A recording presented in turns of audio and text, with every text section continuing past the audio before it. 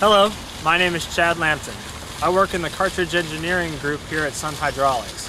Today I'll be going over the dither frequency parameter of Sun's embedded amplifier and how to adjust it.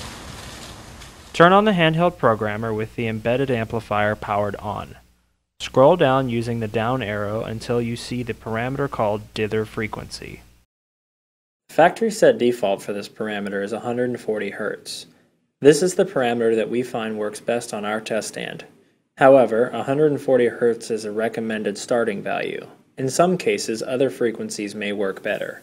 What you're doing when you're changing the dither frequency is you're changing the frequency of the pulse width modulation of the output signal. What this does in effect is cause the valve to oscillate. This oscillation is used to stop friction from building up inside the valve.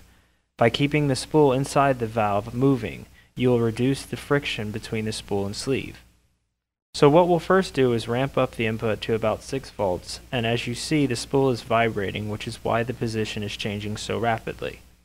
And what you'll see is if you change the frequency of the dither, the oscillations will change accordingly. If we go up in frequency, it will vibrate faster, all the way to the point at which you can't physically see the oscillations. As we go back down in frequency, the oscillations will increase in amplitude. You can also turn off the dither frequency. With the dither frequency turned off, what you'll notice is that as you sweep the input, the spool will have a tendency to stick. Right there you can see that the spool is sticking as you're sweeping the input. When the dither frequency is turned off, it is actually set to 1000 Hz. This setting is so high the valve won't respond to it. However, when we turn our dither frequency back on, you'll notice that this sticking tendency is no longer present due to the dither. If we increase the frequency to 200 Hz, you'll notice that the spool shifts its position much more smoothly, whereas before, with the dither off, it sticks.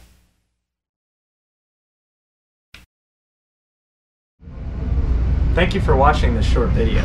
Be sure to watch our other instructional videos featuring Sun Hydraulics products. And as always, please visit us on the web at sunhydraulics.com.